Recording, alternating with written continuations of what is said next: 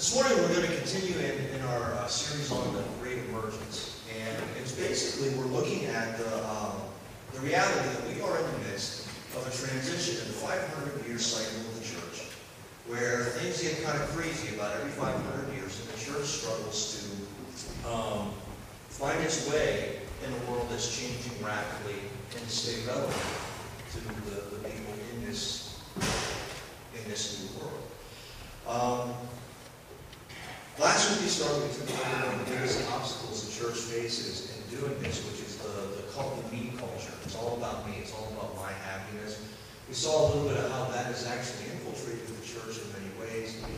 And then we touched on the reality that the reason that's backwards is the counter to the gospel. And that the gospel is about service. It's about serving others. It's about giving ourselves over to God. And the interesting thing that comes of that is that when we do that, and even science and research has found that the key to sustaining, enduring, and full happiness has never been in self-service. It has always been in serving others and giving ourselves to something greater. And as Christians, we call that God, Jesus Christ. Today we're going to look at something a little bit different, and I think it's very appropriate given the ASP theme of the service, because the kids and the leaders that go down there do absolutely magnificent and amazing work.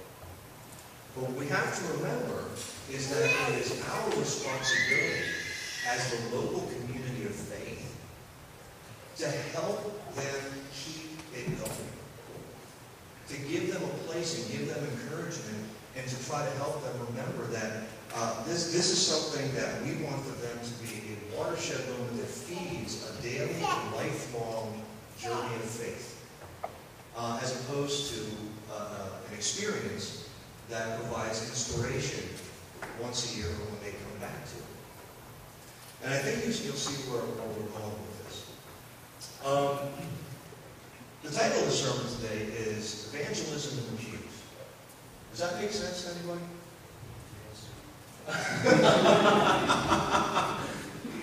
Most of the time we hear evangelism, we think out there, we think bullhorns and beating people over the head with the Bible and dragging strangers off the street and tying them into a pew or something like that. But there's something that's a little bit deeper, I think. And as we look at it today, what we're going to find is that if we get a handle on evangelism in the pews, we're going to realize that a lot of times evangelizing the community around us almost takes care of itself. So, it's a good thing.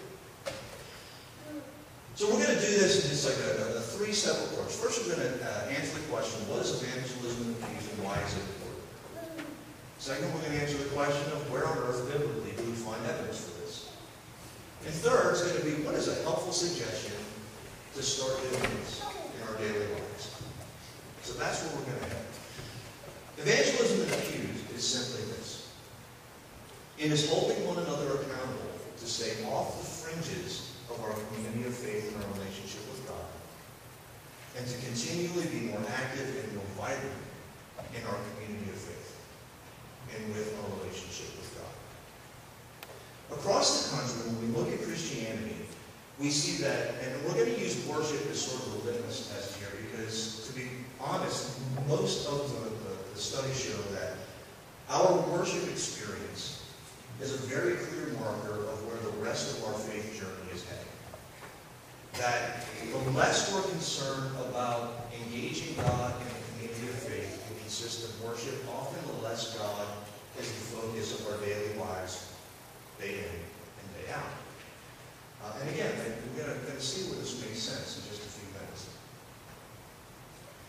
And so, evangelism in the pews is paying attention to one another and noticing when our friends and our family that are part of our community of faith, that are brothers and sisters in Christ, are missing and are absent, and reaching out to them and encouraging them to pull off the fringes and get more involved in the activity of the community of faith, and then embrace more and more the call to do those things that lift us up and draw us closer to God and draw us closer to one another.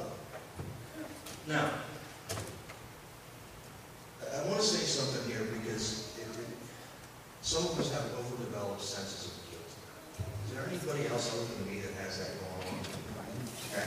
So you hear a message like this, and you're in church every Sunday, and then you have that one Sunday where you're sick as a dog, and you think, what the pastor said, and you wonder if you should, like, bring a bucket with you to church. Right? Understand, I think God's heart breaks for those people who are in a position where because of illness, they want to be desperately in worship and they can't be. Or because of absolute necessity, their place of employment forces it that they have to work on a Sunday morning. They want to be here and they can't be. And that we're talking about totally different situations. One of the things that I absolutely adore, and many of you do this, is when people aren't here for a Sunday or two, and I see little bulletins slipped underneath my door. And I get to see what other churches are doing. Or I'm not going to mention names, but I remember a few weeks ago, I saw a picture on Facebook of a place where somebody went to worship that Sunday because they were away, and I about fell out of my chair because it was so amazing how gorgeous. But again, travel sometimes takes us away from the community of faith. That makes sense. What we're talking about is our consistent habit, our routine. Is our routine and our habits centered around God or is it?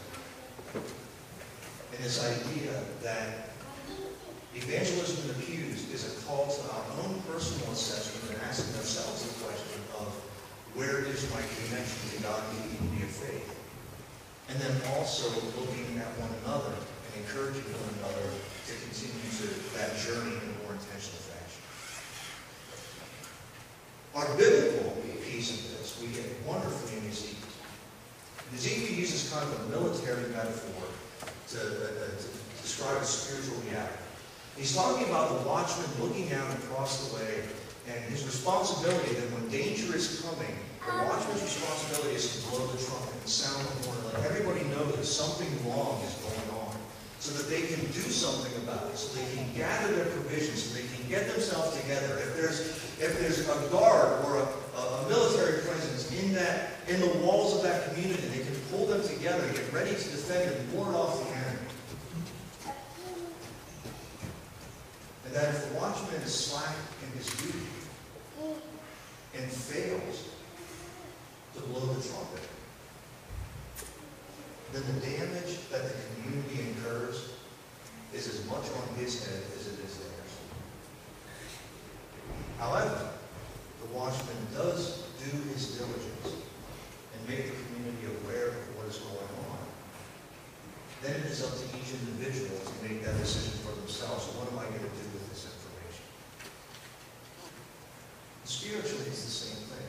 When we see brothers and sisters in Christ who are missing out on the fullness of that spiritual community and connection, it's our responsibility as watch people to invite them back in, to encourage them, and to lift them up. Peter says this really, really interestingly when he calls us all a member of the royal priesthood. So next week, come in big priestly robes and crowns. Lots of purple, lots of gold. But what he's saying is that when we come into this community of faith, when we embrace our relationship with Christ and one another, we become a family. We become something different. We become something beautiful. And he actually goes and kind of takes this Ezekiel thing and reminds us of what that looks like. Because in his own community, Paul was writing to a Jewish community here. We can tell this because he says, when you conduct yourself amongst the Gentiles. Well, you wouldn't say that to a Gentile. That would just be where they conduct themselves. So he's writing to his own community, the community that Jesus first came to, and he's reminding them, saying, the watchman has blown the trumpet. Jesus has come, and there are some that have listened to that announcement, and there are others that have rejected it. The ones that have listened to that announcement, the ones that have embraced Jesus, have come together into this royal priesthood, into this family. And when they live faithfully, do you notice what he says about the witness that they give to the Gentiles? He doesn't say go running out there and scream at them that they're all crazy and they're going to hell. Or he doesn't say do all kinds of obnoxious things to try to make them feel guilty or fearful because they don't believe the same way you do. He says live your life faithfully. Live your life genuinely. Live embrace fully, come fully into whatever you do. And that will speak to them. That will shine the light of Christ into the world. That is what transforms. And there's an understood component to that, which is in order for us to blow the trumpet, in order for us to have a reference point for where things are going right and where things are going wrong, we have to be as present as we possibly can. We have to know each other. We have to spend time together. And we have to make sure that we are setting the foundation where God, where our worship of God is central to who we are and who we become. Because then it frames everything that we do. So what does this look like? Well, I would like to make a suggestion of what this looks like and what we can strive for in our daily life is a basic of something very simple. What's the first day of the week? Oh, we have dissension in the ranks. Some say Sunday. How many of you have ever done shift work? 3 to 11, 7 to 3. How many of you had it where your schedule ran from Sunday to Saturday, not Monday to Sunday? That's just what everywhere I've done shift work. Schedule Sunday to Monday, which means even in that secular workforce, it's Sunday's the first day of the week. In early Christianity and Judaism, Sunday was the first day of the week because Saturday was a Sabbath. Saturday was a day of rest. So our first day of the week is Sunday. And I would argue that the way we start our week often impacts the way we spend the rest of it. Think about our Sunday morning. Think about this model. Let me ask you another question. How many of you get up before 7 o'clock a.m. Monday through Friday? Many of you? Okay. For how many of you is 8 or 9 o'clock sleeping in kind of late? Okay. This is an important thing to do. This is important. Because, let's take our own community of faith. Our worship time is at 10 o'clock. I would argue that most of us could sleep on Sunday till 8 or 9 and still make it here for 10 o'clock worship. Right? So our first day of the week is beautiful because we get to sleep later. Then we kick it off. What's the first thing we do during the week? We go and we worship. We spend the first moments of our week in the presence of God with our brothers and sisters in Christ. We're praise and prayer, and we hear Scripture. We get the Word of God. We're in a community of faith together. That begins our week. It frames it. And then, what do most Sundays hold? How many of you do something family-wide on Sunday? Yes, no, maybe. Maybe you go to a game with your kids or your grandkids, or you go out to lunch afterwards, or anybody have a nice nap on Sunday afternoon? Okay, very good. All right. In other words, many times Sunday is framed worship and then family. And then maybe later in the day, after things are wound down, we start doing something maybe for me. And then as the evening rolls in, we have kids, we get them doing their homework if they haven't already done. We maybe adjust our bedtime because Monday's coming. And so the order of Sunday frames the week. And do we frame it in a way that centers us on God? Do we frame it God, family, something for me, and then we get into the business? Is that a different picture than sleeping till 12 and then stumbling out of bed and plopping in front of the TV for the rest of the afternoon? It's a little bit different. Okay? And what I'm saying is, frame our weeks up with God at the center. Because if I'm at the center, or another person is at the center, are people whimsical or steady? Most people I know are kind of whimsical.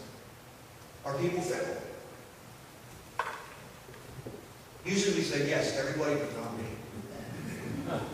Okay? People are fickle. And so, if the center of my world is me or somebody else, my life is going to be either incidentally or consistently chaotic, because I'm going to be responding out of convenience to whatever is going to suit that individual or me in the moment. And what that almost always does is it spells some kind of a problem later on for something that really needs attention. But if we keep God at the center, we start our week centered on God, God brings clarity. God brings a sense of order. When we have our priorities right in line, not only do we make better choices, not only do we make better decisions, not only is our relationship with God more intimate and clearer and more informing in our lives, but also we are ultimately satisfied because we are making decisions that we are at peace with. And we lay down at night and we know we've done our best by ourselves, by our family, by our friends, and by God.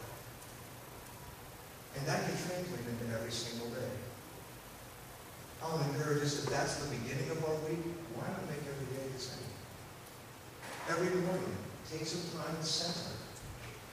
It's going to look different for every one of us. Some people's peaceful time in the morning is a cup of coffee. Some people's peaceful time in the morning is a shower. Sometimes it's your drive to work. And sometimes when you make it to the gym. But use that time to center on a simple thing. It doesn't take long. Some people, it's reading Scripture and prayer. Take the time to center and remind yourself, I'm a beloved creation of God. And that Creator is walking with me through this day. What do I need to do to prepare myself to serve that Creator wherever I go? We put God first. And then before you walk out of the house, how do I say I love you to my family? Is it a peck on the cheek? Is it an I love you? Making somebody breakfast? Turning on the coffee machine? I can tell you for me, if I get up crazy early in the morning, the most loving thing I can do is not make any noise and let everybody sleep. Sarah's nodding and cool. So we go God, and we go family, and then the rest follows. When we do that, we become more intentionally involved in our faith and our community of faith. And when we do that, and it's the very fabric of our lives, here's why evangelism starts to take care of itself outside of the pews. Because when somebody says to me, what am I doing this weekend? What are you doing this weekend? Well, we got a soccer game on Saturday, we got church on Sunday morning, and then maybe have some on Sunday afternoon.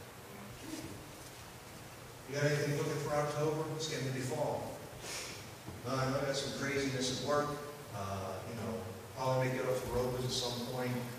Halloween, we have trunk or treat at the church. And suddenly, those things that lift us up and build that foundation in our community and of faith in our lives and for our children and for everyone else around us become just part of who we are. And those conversations aren't forced. It's just conversation. And eventually, somebody may say, what's that about? Well, we may get the courage to say, why don't you come and join us? What do you think? And the gospel spreads. And I'm going to confess, I got to read this last piece.